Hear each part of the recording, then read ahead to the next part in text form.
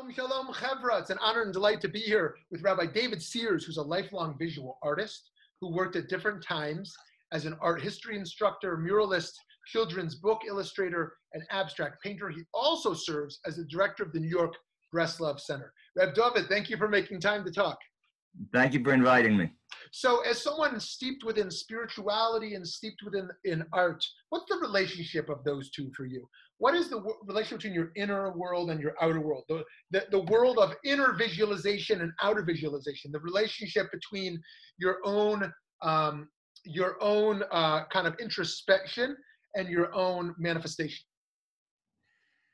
You know, there are many different modes of inquiry and expression that are spiritual. Spiritual is a very broad word, and when you're learning Gemara, it's spiritual. When you're davening, it's spiritual. When you're interacting with another person and you're talking heart to heart, that's spiritual. You know, but there's something unique about art, which is that it's visual. I'm speaking of my own art, of course, primarily, but all forms of art. That in that you're really getting in touch with your own inner being directly, and directly is it also needs qualification. I mean, you're using different means, and those means will condition what happens.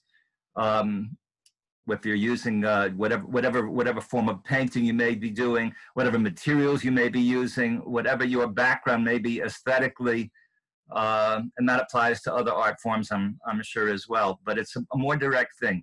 For example, I have a chavrusa who's a very brilliant Talmid Chacham, and he's writing a parish on the Mishnah. He's writing a commentary on the whole Mishnah. It's a revolutionary thing. It's astounding. He's an extremely brilliant, extremely creative person, but it's an intellectual creativity. So when we learn together, it's a different type of thing. But his personality type, it's everything. You know, he feels no other need. But for me, as much as I love that type of learning, and I love to learn with him personally, I still feel that I have to access other dimensions of the soul and explore them and express them at the same time. So it's a different thing. Yeah. Dovid speaks about hispoidus, about secluded personal prayer and meditation, talking to Hashem in your own words, even contemplating without speech is a part of it. To me, I always wonder if I'm neglecting hispoidus by painting, but I think that again, for me personally, the way I paint, what I'm trying to do as an artist is really a form of hispoidus. I'm trying to connect to something within myself and express that, and explore the mystery of life, of creation, and of God's wondrous simultaneous presence and absence in the realm of our experience. So I would make that argument. Yeah. If that challenges me on it. So what do you find hispoidus? What do you find this can open up for you and for others?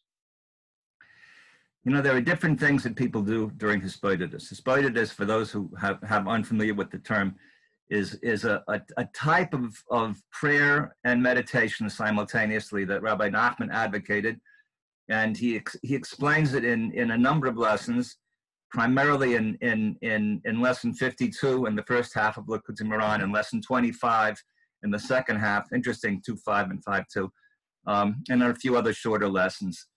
And the real goal of hispoidus, as stated in lesson 52, is to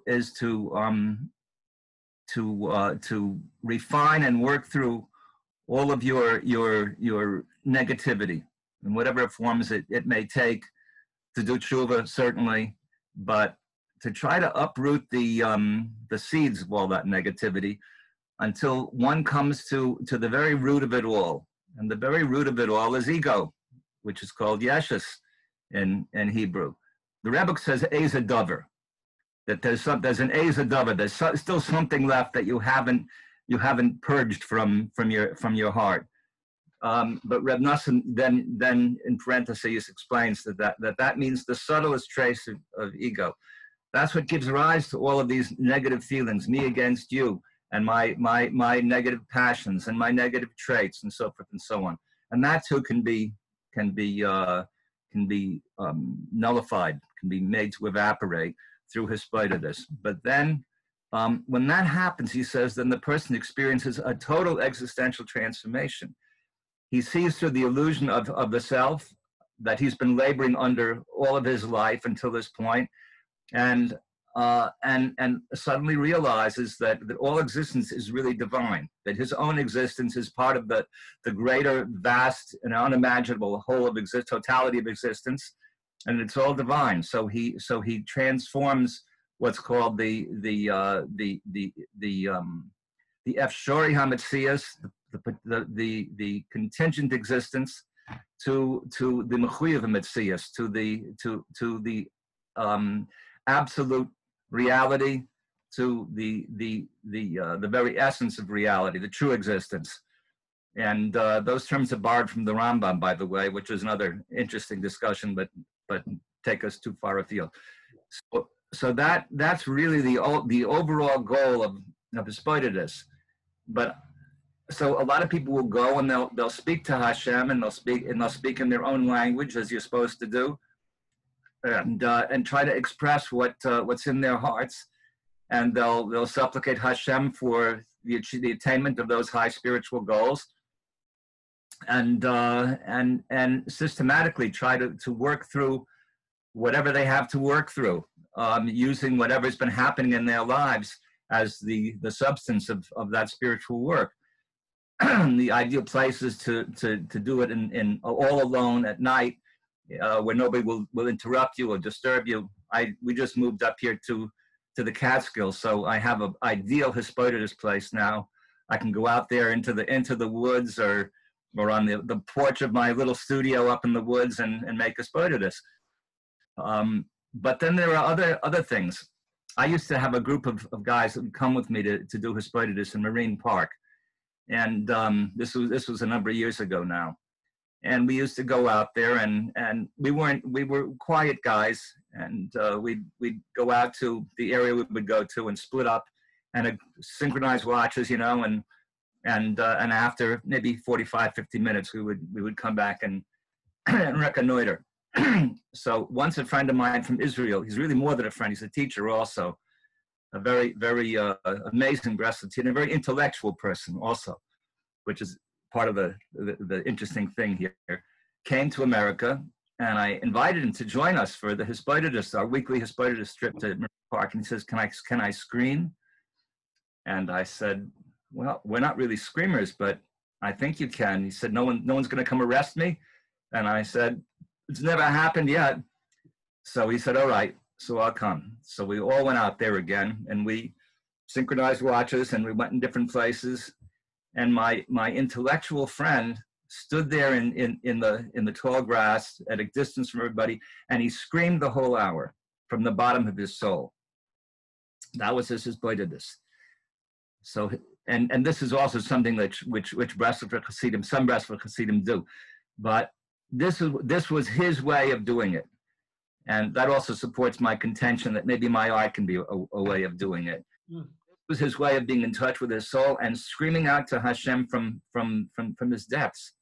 I want to take another minute. I had another friend, remembering from long ago, in the early days of Uman, right? I first went to Uman in 1988, and Rosh Hashanah in Uman 1989.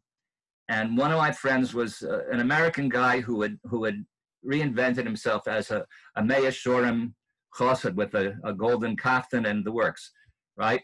He was a very American guy, and he used to come to those early. He's since passed on. He used to come to those Rosh Hashanahs in Uman in the early years, and he would stand.